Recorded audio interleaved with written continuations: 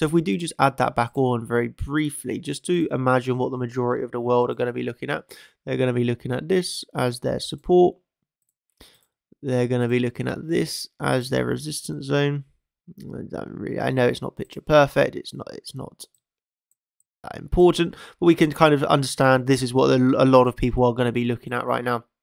So, I mean, straight off the bat, what would be my type of favorite scenario for this? It's always going to be like the fake out. So I'd either like to see the move to the upside and fake it back down. Just a really, really obvious lower term time frame triangle that I'm pretty sure the majority of the world are looking at. And of course, it can play out. It can play out. Doesn't have to do a fake out. That doesn't have to. But of course, I think a high probability of a fake out is there.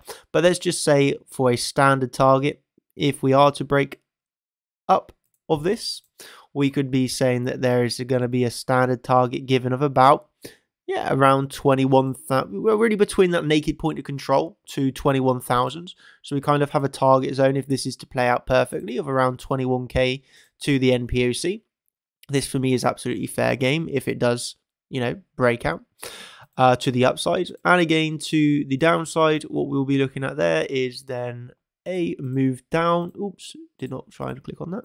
A move down here, extended from the lows. We would be looking, if this got a perfect break to the downside, of around 18,500, which puts you once more down to these series of lows here.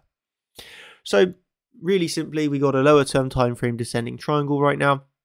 I would be looking for a fake out. So if it started to break down, I'd look for the swing failure pattern long to trade a long. So e.g., if it starts to break down, the only trade I'm looking for is a long.